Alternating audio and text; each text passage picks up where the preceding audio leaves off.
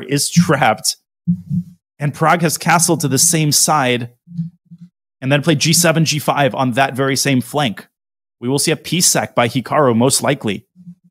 Yes, I think that this is usually a typical stuff, but the question is that, is somebody mixing things up or not? Because now I'm a little bit confused, and we have to see the camera, we have to see HIKARU's face, that how is he reacting? I know exactly how this line happens, but apparently he did make a move a3, which, because usually black's bishop, I think, goes back to c5 or something. I mean, I have some very vague memories from something like 10 years ago, and I looked at this position. Was HIKARU tricked? That's the big question. And this started out as a Four Knights English, the same opening that featured in both of their classical games. Of course, in the first game, HIKARU was on the black side of the g3 English. He played knight d4. Pragg plays bishop b4. The knight jumps out to d5, as is very standard. And e4, knight h4. This is a very well-known line. It's a tactical line, but it's well-known by theory. Bishop g2, d6. Castles apparently is one of the main moves, or is castles the mistake?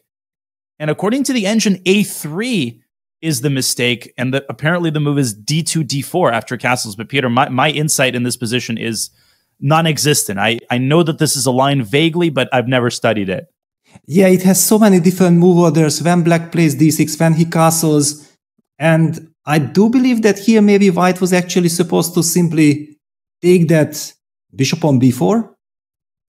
Maybe it's possible, or to go a3 here. But HIKARU played castles, and after g5 he opted for a3. But after bishop a5, of course not bishop c5, because then white would run to d4 with a tempo, hit the bishop, and the bishop would be threatening to take the pawn on g5 with a winning pin. But black falls back with the bishop to a5, and now how do we save that piece on h4? Yeah, so that's what's happening. The knight on h4 is literally trapped. This is a dire concern for HIKARU. Now, obviously, white will have compensation, long-term compensation, based on black's compromised king position. My biggest question would be, what happens if white plays d4 here with the idea of meeting g takes h4 with bishop g5? And I'm answering my own question as I'm asking it. Black plays knight takes d5, c takes d5, and if black's rook were on b8, then everything would work out perfectly. But black has this initial square for his knight. Why knight b8? Because knight e7 is terrible. It blunders the g5 pawn. You need to keep the contact between black's queen and the pawn on g5. And white will lose the knight on h4. Now, what can white get in return? Well, white can pick up the e4 pawn. That's the low-hanging fruit.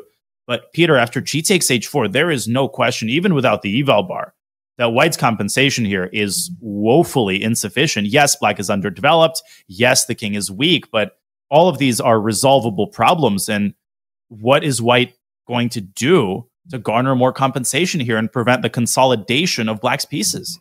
Yeah, exactly. I mean, I'm not seeing any compensation. I think HIKARU is in a state of shock that how did I mix this up? And usually if something like this happens, you still have a bailout. It just move 9. But exactly in this position, I don't see a bailout at all, because of the fact that black can capture on d5 always. And just to highlight, that some ideas like b4, bishop b6, d4 also runs into knight takes d5, c takes d5. Now even black gets an extra option of taking on d4, but even if black just falls back to b8, nothing really happened. Nothing changed compared to the previous line. Crazy. And it's insane that white can't get more than one pawn for the piece, right? If I could get 2 pawns for the minor piece, okay, then you could make a case that white's got some compensation. Here, all that white can get is that e4 pawn. That's it. And the queen from d1, it can't jump out to h5 because it's blocked by your pawn on e2. Oh my gosh, I'm also in a state of shock. Now, we know that HIKARU's pedigree involves an incredible ability to manufacture chances, sometimes in positions that aren't just lost, but there are no words in the English language to describe how lost they are objectively. We all know that as the HIKARU effect, but let's not forget that this is a 25 plus 10 game. This isn't Bullet Brawl. This isn't Title Tuesday. Pragg has time to figure out how to consolidate his pieces. And objectively, it appears that HIKARU is borderline lost here. Yes, and that's the key. It's a 25 minutes rapid game.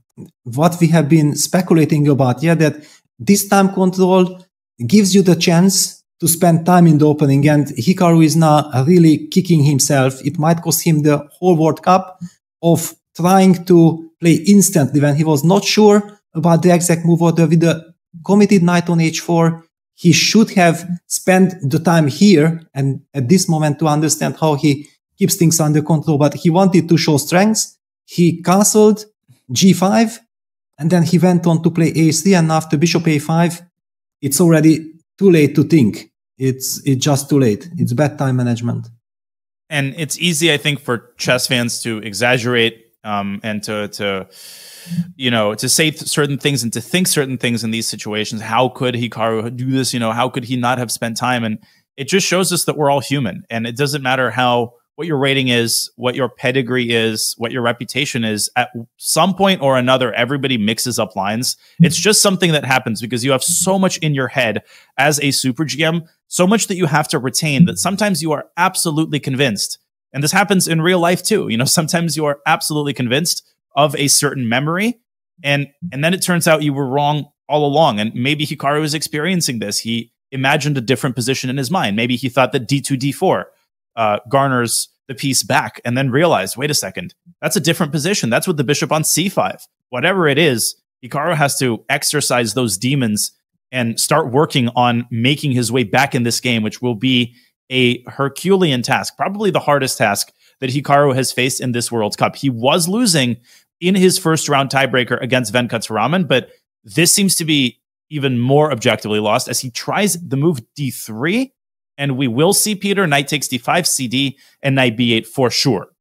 Yes, it's for sure. The move d3 is, of course, stronger than d4. It was also Top's engine move. The point being that probably white will be able to capture with the pawn on e4. That's what I'm guessing.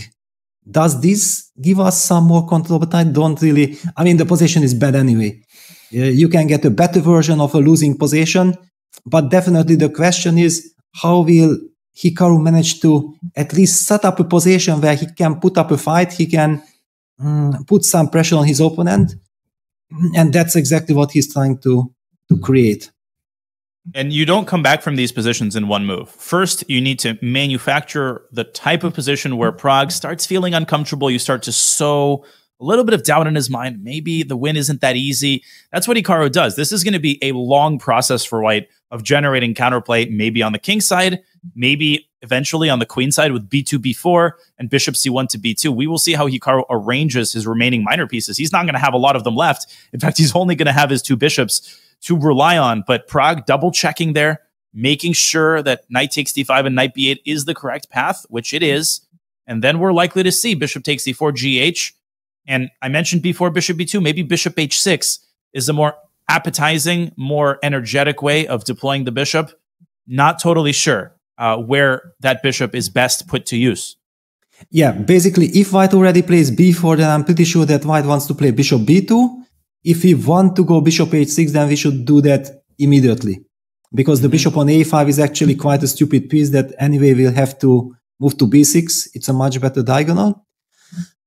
Well, it's very difficult to speculate at this moment. It's clear that objectively, black is clearly better, almost winning. But the game is still ahead. Pragg will need to control his nerves. We really cannot emphasize enough how not over this game is and how important it is not to just look at the eval bar. Hopefully people have watched Hikaru enough to know what he's capable of in any time control. Right? The guy is one of the most resilient chess players in history, and he doesn't have a type of psychological effect named after him for no reason. Like you said, Pragg will have to control his nerves. He understands the significance of this game. If he wins with black, I mean, the likelihood that Hikaru strikes back in the next game with the black pieces is not all that high. So one of the most important stretches in Pragg's young chess career, and we will see how he handles the stress and the tension of this moment with so many fans from India and his family undoubtedly watching and cheering him on. Man, I do not envy Pragg here as he fights all of those demons as well as the opponent that sits in front of him and tries to recover from this shocking blunder in the opening. Yes, I think now we have to move on because we definitely will be coming back to this game. What does it tell us? So we have the Janja Pomniaši Nihal Sarin game. Let me bring it up.